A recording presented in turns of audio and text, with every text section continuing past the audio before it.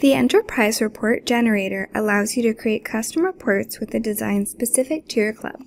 All the modules with Enterprise reports available to them include event management, dining reservations, health and spa, court booking, and class registrations. To create a new report, navigate over to System Administration, Enterprise Report Generator, and click New. From here, we'll want to go ahead and give a report a description/title.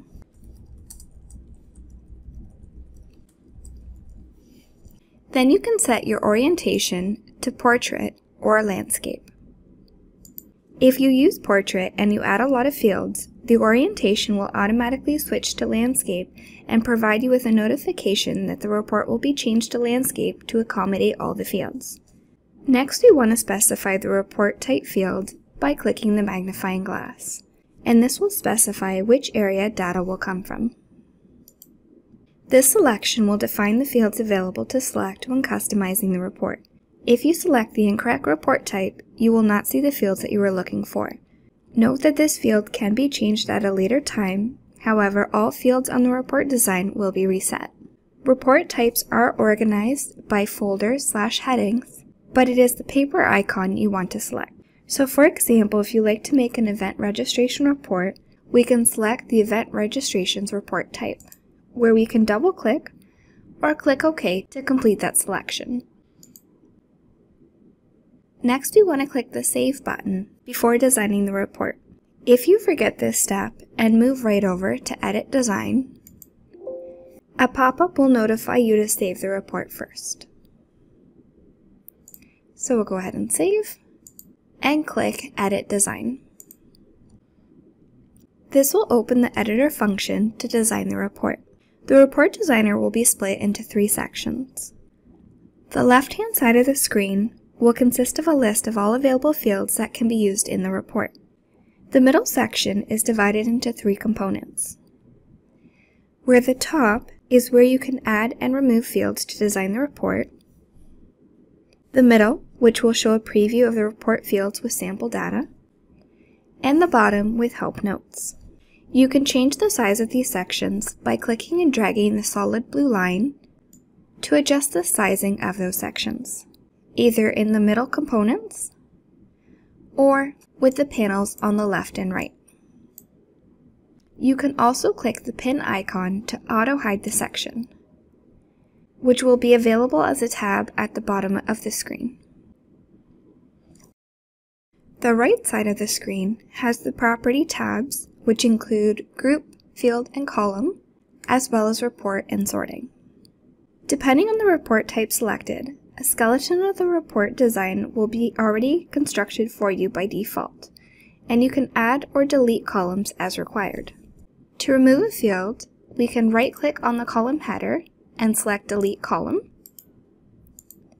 And to add a column, simply double-click on the field from the left-hand side, or click and drag.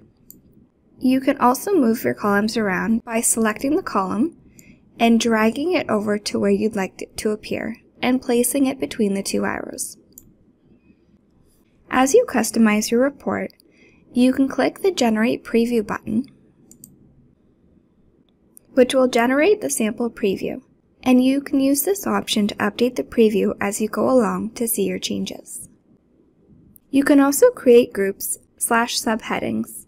So for example, I'm going to remove event booking number as a column, and we're going to click and drag that up to where it says drag columns here to create a new group. This will create a tree structure and the group will display in red. This allows you to segregate your report and makes the group into a title, and can also help with creating totals later on. To delete a group, right-click on the arrow and select Delete Group. If we go ahead and click Generate Preview, you'll see that the group will appear in bold and the data will display underneath. Now let's take a look at the additional options we have on the main toolbar at the top of the screen. You have the ability to create/edit filters, i.e. add or modify any existing filters. You can clear those filters, reset to default, This will clear and restore all fields to the report type default. Generate report, which will produce an accurate preview of the report and actually give you the numbers that you will see in the report. So it will pull real report data. You can also format the report as you customize it. If you want to customize the data, click on the dark blue section, and on the right-hand side of the screen, you can adjust the font and font size, as well as the text format. So for example, if you want this to be general, number, or percentage. If include in totals is set to true, the report will give totals for that column. You can also adjust the heading format by selecting the heading column, and you can adjust the font, the title between heading 1 and 2, as well as the background color. In the Report and Sorting tab, you can adjust how you would like the report to be sorted. As you are customizing your report, you also have the ability to add a filter by clicking the Create/Edit Filters button. A filter will restrict the data that a user sees, as it allows you to filter in or out certain information. For example, you can add a date range, which is one of the most common filters. A filter can also be used to omit certain areas and specify above or below certain dollar amounts. To add a filter, click the green arrow and select Add Filter below. Next, go ahead and click Select Field, which is where you select your criteria. So for example, maybe we want to filter by the event name. Then you have is equal to, which specifies how you want to define the criteria, and you can use any of these available options. Then you go ahead and enter your value. Another common filter is to show dates between. So we'll add a new filter, Add Filter below. For our field, we're going to look for the event date. Is equal to, we're going to switch that to is between, and we'll include our date. Now, in order to get the second date field, just click Tab on your keyboard and you'll be able to enter that value.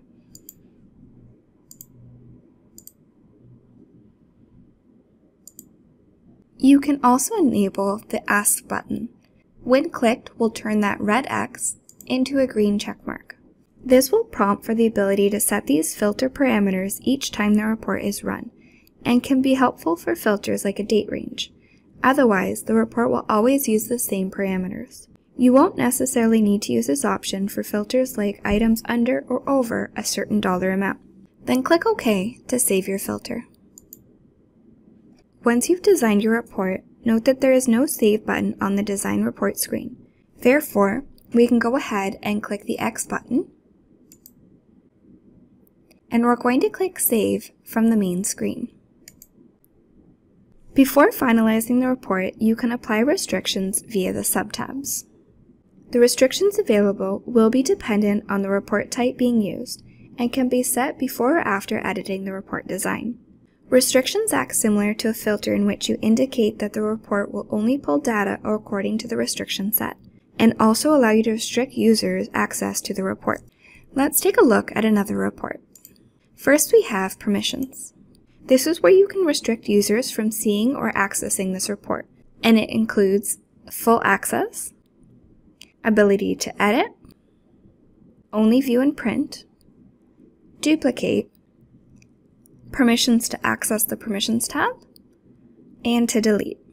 Then you have Client Statuses, where you can restrict report data to specific member statuses, and only member statuses selected will show data on the report.